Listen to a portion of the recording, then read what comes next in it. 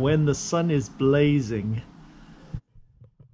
you have a nice side awning over there, but wouldn't it be nice to have an awning out the back here when the back doors are open?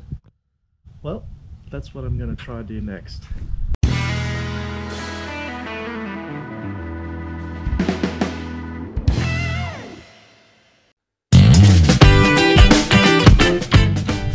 I'm going to mount this sea rail on top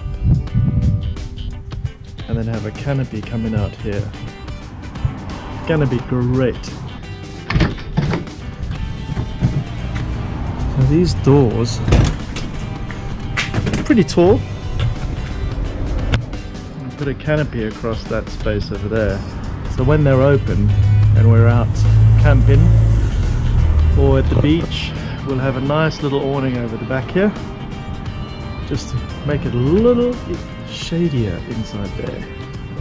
Right, so you need to make this sea rail fit the shape of the top of the roof.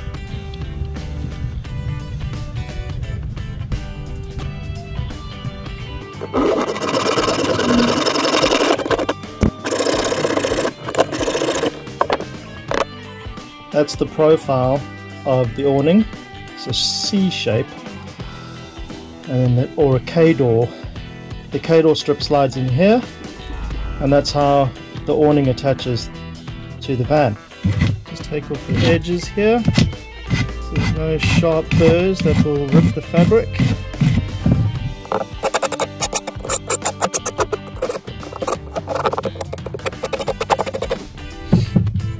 There we go. Alright, so this is 92 centimeters long, so roughly around about 46 is where I need to have the center.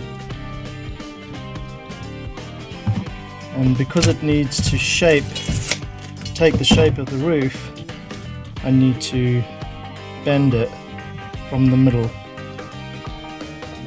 and push the edges down. So I'm going to position that in the middle, slowly give it some shape. Alright, so I've got a nice even curve through the awning rail now, and hopefully it's going to be about right for the roof before I bond it on. So that's looking pretty good now. It's virtually level the whole way across. Just the ends there need a little bit of tightening up, but pretty happy. You can see that little gap over there, and basically I just need to shorten this awning rail about an inch on each side, get it to be flush. I need to cut that little end off. I don't think I'm going to be able to shape this sea rail enough, so just about an inch off should do it. Well, the awning rail is fitting beautifully now. You can see this rubber grommet on top here. Not quite sure what that is, but it's not in use. Apparently some of these high tops had a third brake light fitted up here, so this must be a hole that goes through to the inside. I'm going to put a riv nut in there and then attach this securely to the roof so it can't rip off.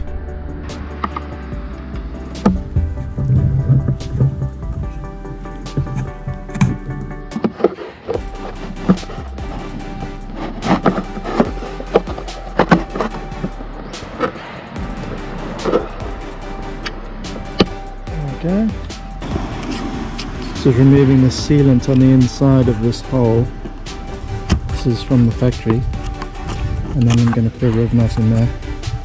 I've got a couple of different size riv nuts here, which I'm going to see which one of these riv nuts will fit best in the roof, and then obviously use a lot of Sikaflex 221 strong sealant, adhesive sealant. And the winner is the M6, so that's perfect. Make sure that this is sealed nice and tight. So now we're going to drill 6mm hole.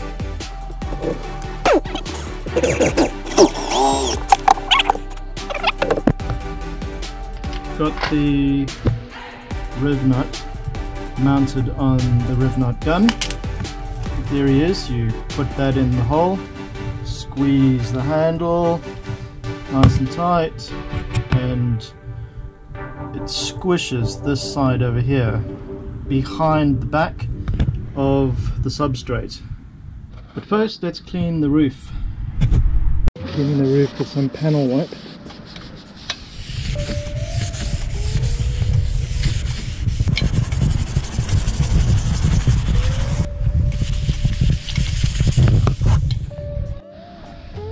Well, there's the hole that I drilled. There's the riv nut, which will go into the hole, and then that will get attached to the top, and then Sikaflex 221 the whole way along the top, and then this strap will go over the top of this, give it some tension, and hopefully the weather will stay good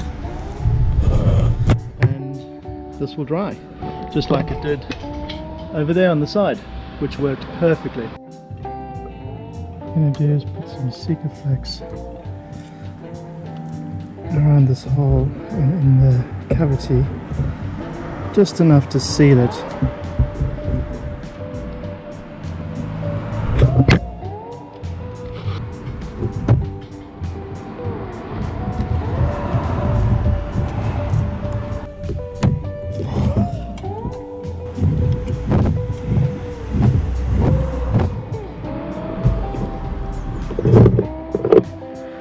And there we go. Riv nut is in place. Nicely sealed. Now to put the Sikaflex on the underside of the awning rail.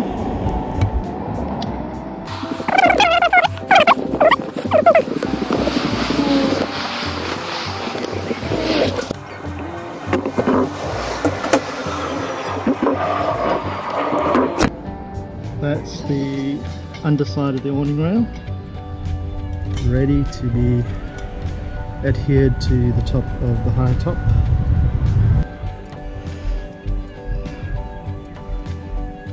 Line up the hole like that. Get some pressure in there.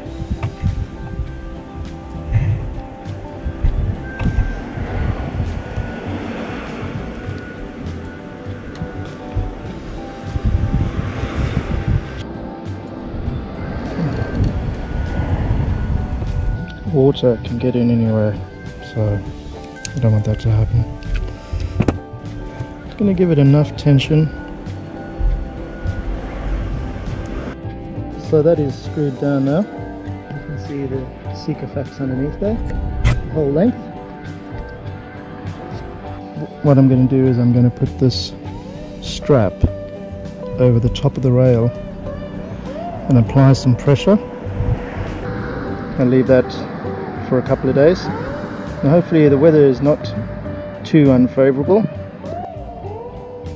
So the strap is now under tension and it goes up and over. So the strap comes up onto the roof and then over the top, down the other side. You can see that it's got that awning rail and a nice even tension. The center is screwed down, so that's under tension, and then these blocks are giving just enough tension for the Sikaflex to set. And what I'm going to do is I'm just going to run a bead inside there to fill up those gaps. You can see the extra bead of sealant that I've put in there now, running the length of the awning rail. Now I'm just going to use a little bit of water and my finger to smooth that all off along there.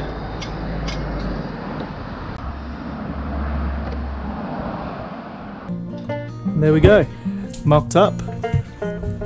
Slight change of direction with the flap coming down the back, so that's all been pinned up, and then it'll go down the side over there,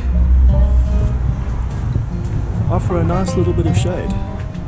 So now for my friendly seamstress, finish that off for me, be brilliant.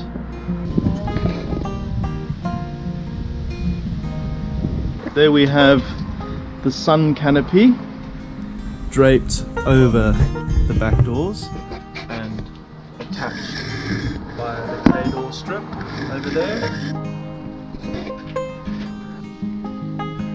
Now we'll neaten this all up so it fits nice and snug, and we will have a lovely little sun rain shelter at the back of the van.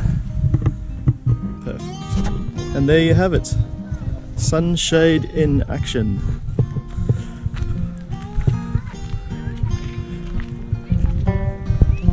And that's the view out the back of the van now, with the sunshade in place.